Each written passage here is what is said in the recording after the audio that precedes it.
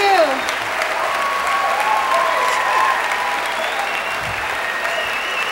Thank you very much. I'm really very excited to be here to honor three very special, great songwriters, producers who made a big difference in the musical movement, which we called our Motown sound. It doesn't seem like so long ago. It seems like just yesterday to me.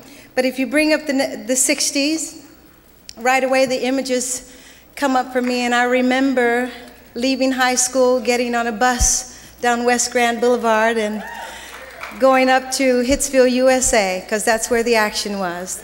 That's where Smokey was, that's where the Miracles, Martha Reeves and the Vandellas, the Four Tops, the Marvelettes, Marv Johnson at that time, and Barrett Strong, everybody was there, and that's where we wanted to be.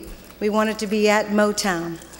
And those are some of my memories. I have many wonderful and fond memories.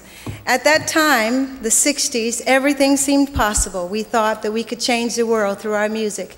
And our music did not start with rebellion and hatred or anger. It really was coming out of love and a togetherness and working hard and working together and believing in ourselves. And I think that was the spirit of Motown, our family atmosphere, which I really think is what made the unit so special, working with Marvin Gaye, singing background with any group that was making a record at that time.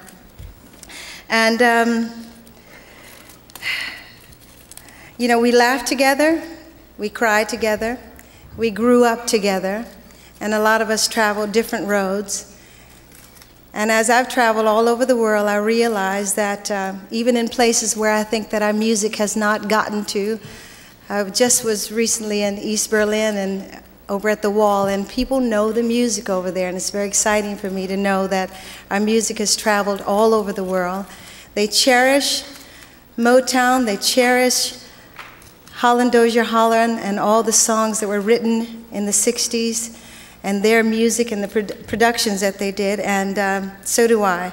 So I'd like to, for a special and a very personal thanks to Brian Holland, Eddie Holland, Lamont Dozier. I remember coming to the studio and watching you play, and Brian was always the one that seemed to be at the piano all the time, and Lamont seemed to be getting the backgrounds and all the melodic sounds together, and Eddie was writing the lyrics. And not just for the Supremes, but for all of us at Motown. And I really want to personally thank them, and I love them, and I'm happy that I could be here to induct them into the Hall of Fame.